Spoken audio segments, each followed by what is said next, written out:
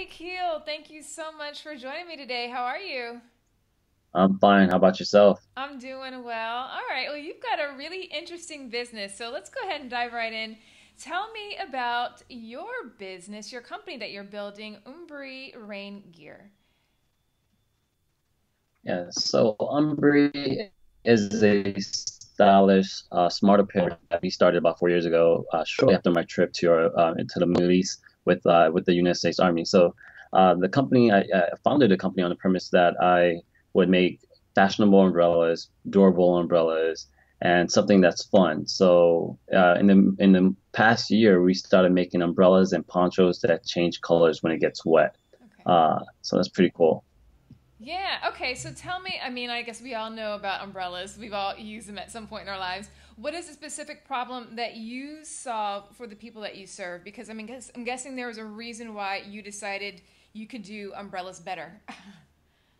Yeah, so when I got into the industry of making umbrellas, I always saw that, the umbrellas have been around 100 plus years and no one was doing anything innovative with umbrellas. So I wanted to be that guy that created some products that were innovative or would change the game, right? And it just so happened that when I started the company, no one was doing anything creative. Now there's like four or five companies that are popping up that are trying to change the game within umbrellas. I'm like, why? Why did you guys try to jump into this now? But what we do differently is that we're making fashion umbrellas you could basically carry at any time to match your outfit. We're also making umbrellas that are fun and exciting for kids that changes colors when it gets wet. So if you can imagine taking a Walt Disney character like Mickey Mouse and putting an umbrella, and Mickey Mouse was wearing like a blue cape, and then when it starts to rain, it changes colors into a red cape. Kids love that stuff, and I think that's what's really exciting about what we're doing today. Adults love that stuff too. I know I do. It sounds super cool. I gotta go get me an umbrella. All right. Well, Yeah, pretty exciting. what made you decide that you were gonna be the one to really shake up this industry that's been around for, like you said, over 100 years? So what made me decide? So my story is very unique, and it goes back to even before I started this company. The reason why I got into umbrellas is I actually started a company prior to this making lingerie for curvaceous women, and the Okay. goal was I wanted to bridge the gap between Victoria's Secret and Lane Bryant. There's a lot of sexy, beautiful women out there that are plus size women and wanted to wear Victoria's Secret type lingerie, but didn't have a location or place they could go. Lane Bryant and Ashley Store makes lingerie for courageous women, but they didn't lingerie where it was sexy enough to feel sexy. And I wanted to be that guy that bridged that gap. What I realized is that I needed like $100 million to really build that company out, like I wanted to build it out. Okay. So I realized I had to take a step back and create a second product that I could actually sell that was easier to sell, easier to make, and I could sell it to retail stores. And I came up with the idea of making umbrellas. Oh wow. So that's how Umbree was started. That is Even with fascinating. Yeah, it's a fascinating story. It goes into deeper than that. Just by when we created the name, the umbrellas, we called it Summer Blossom because we wanted to make umbrellas for women that, just women only. Hmm. And a lot of guys were like, "Hey, we love your umbrella, man, but I can't carry around a Summer Blossom umbrella." Uh, so that's how we had to change the name. We changed the name from Umbree to Umbree. We changed the name from Summer Blossom to Umbree and Umbro. Umbro for men, Umbree for women, and Umbro turned out to be an Okay. that international soccer brand that we can use. So we end up going just adding the extra e to Umbree and just calling it Umbree, and it became unisex. Sweet. Wow, that is quite the journey. Oh my goodness. Well, I mean, well, clearly you've got a lot of different experiences as an entrepreneur. So this is a perfect place to switch gears a little bit to talk more about what that journey has been like. Because, like you said, you started originally with a different idea, and then you kind of made your way over here with the umbrellas. So tell me, and over the life of your career as an entrepreneur, what was the biggest barrier and mindset that you encountered that limited your success in any kind of way, and how did you overcome it? I think the biggest challenge that I've experienced is penetrating the market in the retail space. There's a lot of retailers out there. A lot of them, look at you as a young company. They don't want to be these are some of their excuses is that they can't be more than 30% of your revenue. They can't be your first major retail company to take you on because of your size. They want to know that you have experience doing this, but it's like a double-edged sword. How do I get the experience without you giving me an opportunity, right? Right. So those are some of the challenges that we faced, and and a lot of them wanted to see that you're selling to at least one more major retailer before they actually even consider talking to you. Hmm. So those were some of my early issues. Then when we got Walmart on board in 2015, and when we were having those discussions, oh, you're selling to Walmart, okay? Well, how many are you selling to Walmart? What are you doing with Walmart?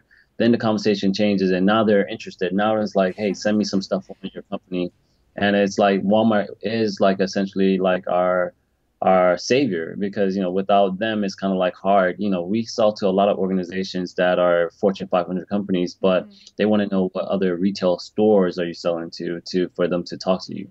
It's like nobody wants to be the first one to give you an opportunity, huh? Yeah, so yeah, and that's the challenge.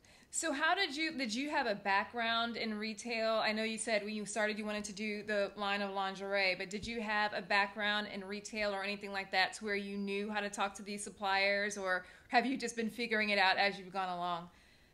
No, actually, I didn't. I come from an IT background, 15 years in IT. I started off in high school in computer science class and went on to get my bachelor's degree working and I joined the army after high school. So I went on in the army to do that as well as I worked for companies like Dell, Apple, Best Buy, Geek Squad, and home theater installation companies.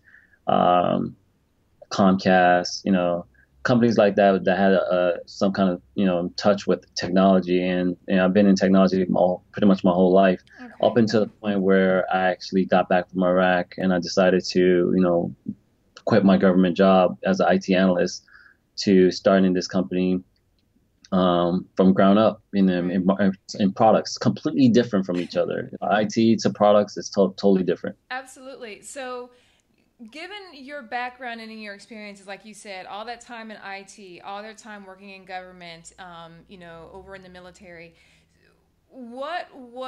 how did you go about the process of learning the marketing side of the business? So all this product development, distribution, having these sales conversations, these are very different from, I imagine, from IT. So how did you go about becoming proficient in these and learning out how to do it so you could grow this business? Because, like you said, $100 million target, that's a big deal. So how do you get there? So every part of the process has been a learning experience. Every single portion of the being a business owner in a good consumer goods space or retail space, it's a learning process. Coming from IT, where everything was zeros, ones, and zeros, going to products where you have, like you said, you have the manufacturing portion, you have the logistics, you have distribution, you have sales. All that ties into it. The the retail cycle, but I had to learn it step by step. I had to figure out how do I import something from China? What do I have to do to get that to be able to import on my own without UPS or without FedEx? Hmm. And that was a learning curve by itself. You have to, you got to get a continuous bond or a one-time bond to be able to import something. You have to go through U.S. Customs, or you have to get a custom broker, to help you with that stuff. That was a learning process by itself. Then, from the sales side of things, how do I reach Walmart? How do I reach Target? How do I get to Kohl's? How do I get to these buyers that are buying from these large retailers, buying products on the market? And that was a learning curve, and that was like that. That takes tactic and strategy. You have to be creative with that. You can't just try to call their 1-800 number and try to talk to them. Sometimes you could do that, believe it or not. That Hmm. keeping it simple by just calling the 1-800 number will get you further than actually trying to friend request someone on LinkedIn. Okay. So You have to do a lot of that stuff. You have to be creative in your tactics that you do, everything that you do. So that's how I was able to get something into these retailers. Got it. So let's talk about your habits because you just brought in some of the other like there's I'm just thinking I'm getting overwhelmed a little bit also thinking about all these different things like you said. How do I import things from China? How do I get with these connect with these buyers? How do I actually create a product? And of course I'm guessing get it patented and all those other kind of things. Um, um, are there any specific habits that you have, and I'm assuming maybe you do, so to your military background, that help you keep everything organized and figure out how to maybe compartmentalize or do the things that you need to do to be able to make all these things happen because it's a lot. it is a lot. So what I typically do, some of my habits, I started trying to manage myself and time management. One of my biggest pains is time management. I feel like there's not enough time in a day to do all the things I want to do. And if I take one day off, my emails goes from like 10 to 80. So how I organize things is I use Google calendars to track all my appointments and Okay. conferences and conference calls. I also then what I also do is I track everything in Asana. I use Asana to track project management. Okay. I also what else? I I try to I work best at night, so most of the emails I try to respond to people at night via email, and Mm-hmm. then during the day I try to manage my projects during the day. So Okay. that's how I operate. So there's a long days, and unfortunately, it's overwhelming at times. But the one other thing I would say about that is I'm a big believer of letting professionals be professionals and Mm-hmm. not try to be the jack of all trades. Okay. And a lot of times as small business owners, because we lack in capital, we try to do everything ourselves, and which takes over our business essentially. So I brought on two equity partners, people or friends, not really friends, but guys I met along the way that I felt like had similar traits and mindsets like myself. Mm-hmm. I brought them on as equity partners to offload some of the tasks and duties that I would normally have by myself. Okay. And I also I use third party I hired a CPA to do our accounting. Hired a lawyer to do all the legal stuff. So I try not to do that stuff myself. That way, let them be professionals, let them handle it. They know it better than I do. I'm not gonna try to be my own CPA or my own accountant, and because I don't have time for that. I should be out there making money. Right. How do you decide? Because that's a really good point. A lot of times, entrepreneurs will we'll try to do everything ourselves, but one, we're not experts at everything, and two, there's just not enough time to do it all.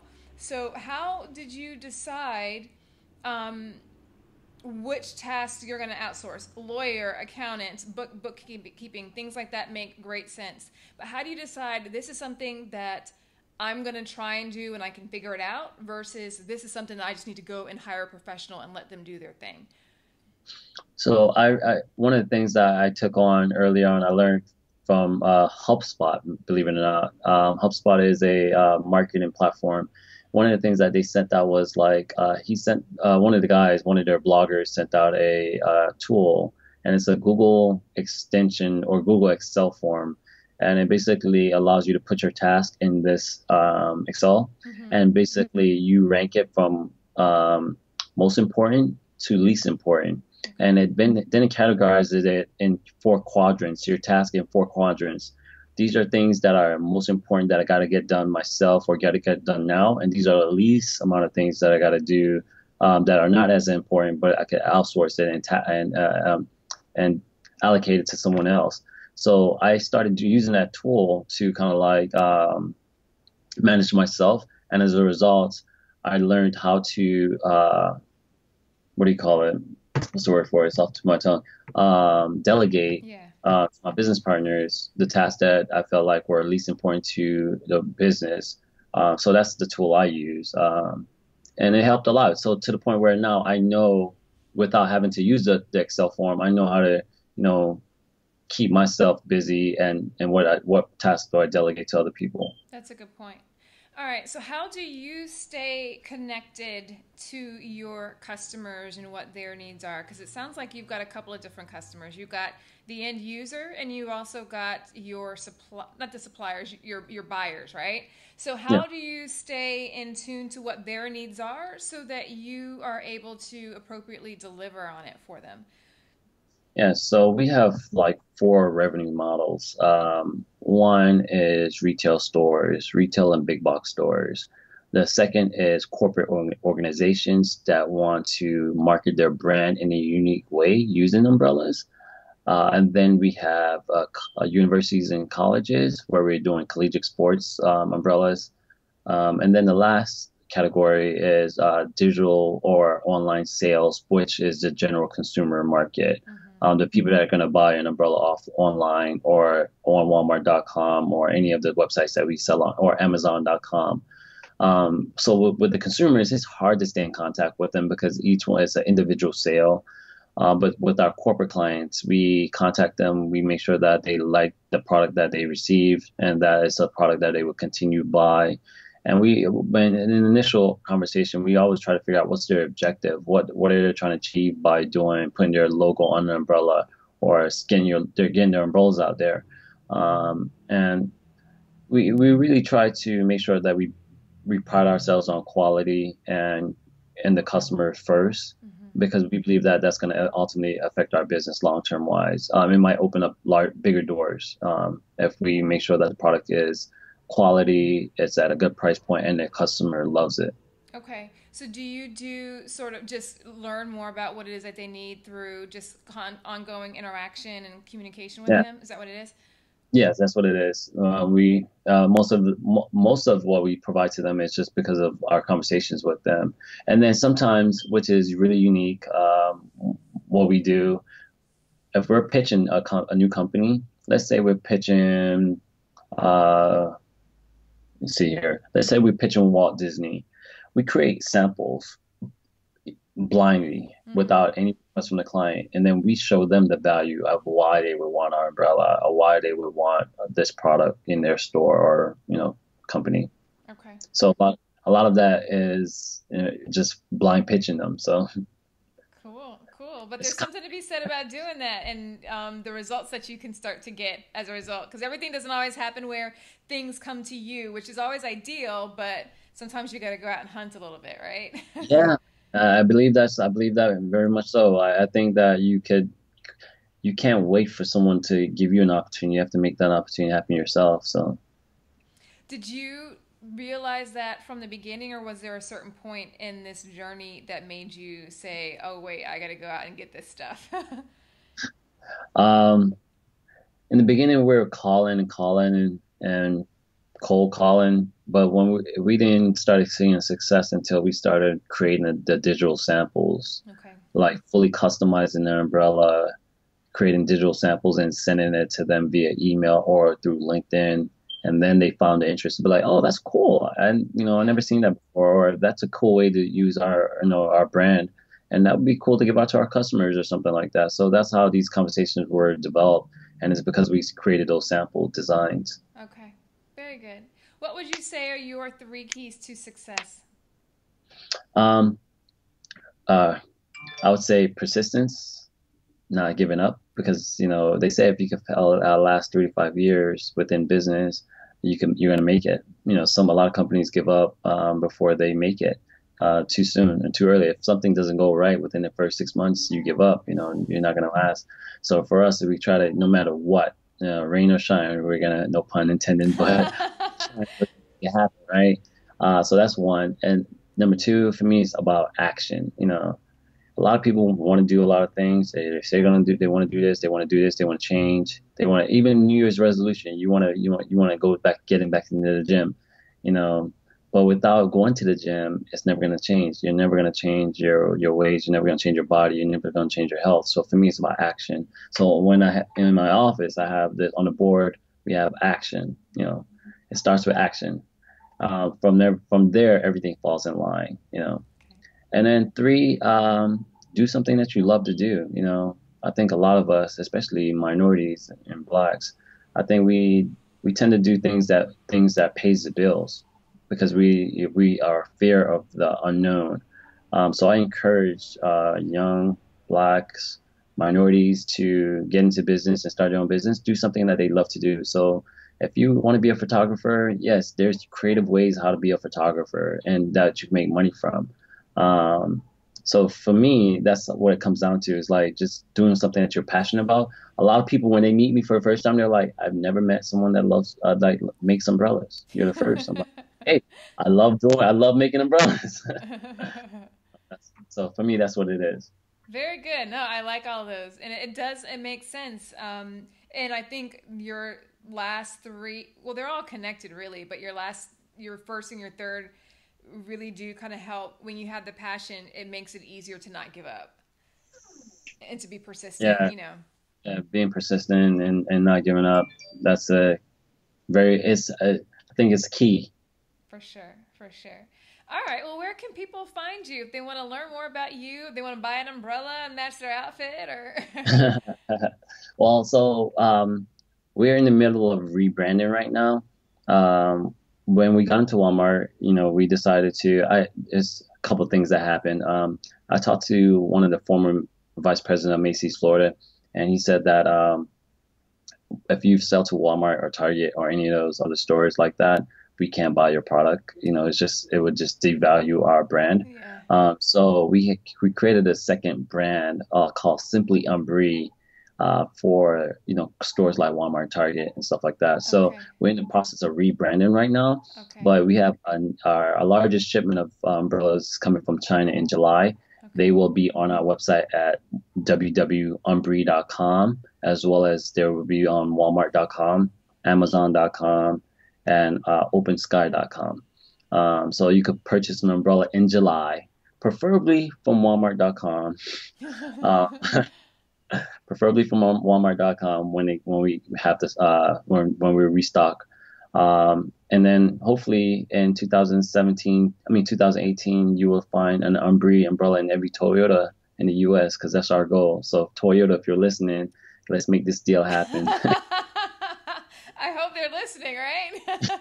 Yes, yes, yes. For sure. Oh, Keel, this has been awesome. Thank you again for stopping by and sharing your experiences and your journey with us. It's been great.